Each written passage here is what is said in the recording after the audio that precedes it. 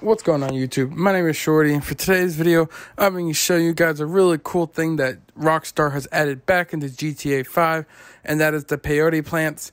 And what's so special with the Peyote Plants is that when you eat them within the game, they turn you into an animal. Sometimes it's a dog, sometimes it's a wolf, sometimes you might get like a hawk or a bird. And then if you discover a peyote plant in the ocean or water, then you'll be able to get like a manta ray or a shark, which is really cool. And you can definitely mess with the NPCs around Los Santos if you're going to mess with friends. And in this video, I'm going to be showcasing you just a couple locations that are convenient around Los Santos. And it's just, like I said, a really cool thing that you could do. And it does end on April 14th. I do want to specify that.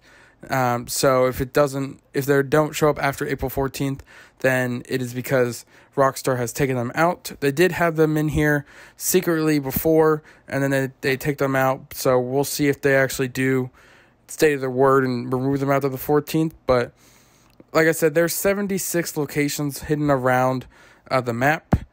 Each one that you collect, you get 5,000 points. RP, I should say, which is actually really high. So if you collect all of them, you're going to get a large amount. So if you're looking to gain levels quickly, that's probably the best way to do it. And of course, like I said, but some of them are underwater. So what I would highly recommend is to definitely have a scuba gear. I try to do it with my Stromberg, and just to get one, it took me a good half hour because it was you can't breathe that long underwater unless you know exactly where it is.